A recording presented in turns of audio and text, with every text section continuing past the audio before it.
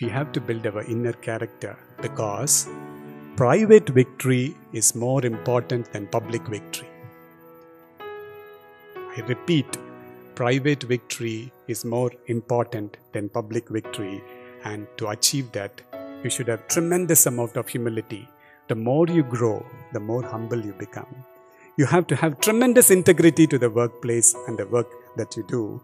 And with that, if you have tremendous of passion in you, in what you're doing, you will really grow far. Always be positive, extremely positive in an attitude. Have positive attitude all the time, because negative thinking will never make our life positive.